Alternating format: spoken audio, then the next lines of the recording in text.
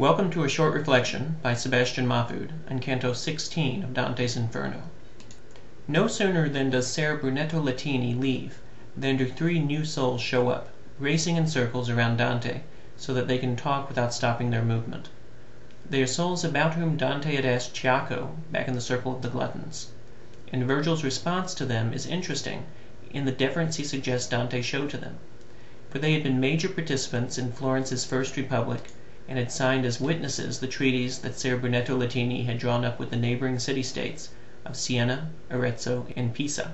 In this light, it is odd that Latini would be forbidden to associate with them in hell, since there seems to be no prescript against joining a band and associating in some sense of community.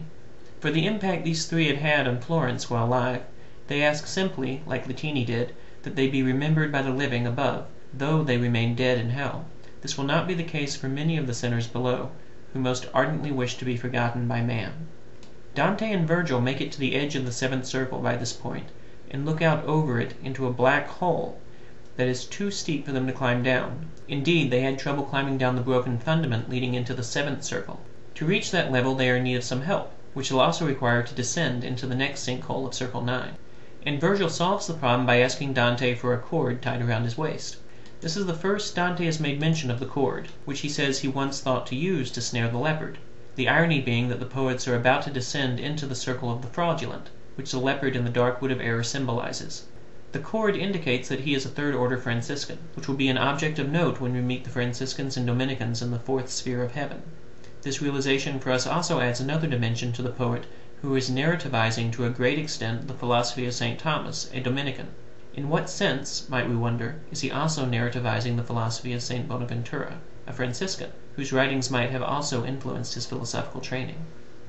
The dignity of the damned has by now been fairly well asserted by Dante, who implicitly ascribes human dignity to all those souls with whom he has felt compassion and pity, and explicitly ascribes it to those for whom he has demonstrated no pity, namely Farinata, Latini, and the three who consumed this canto.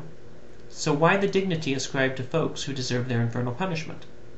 This can perhaps be explained by paragraph 22 of Dominus Jesus, written by then Cardinal Ratzinger and promulgated on August 6, 2000. He explains that all souls are equal in dignity, but not all creeds are equal in dignity. Those who make up the population of hell may not have lost their intrinsic human dignity.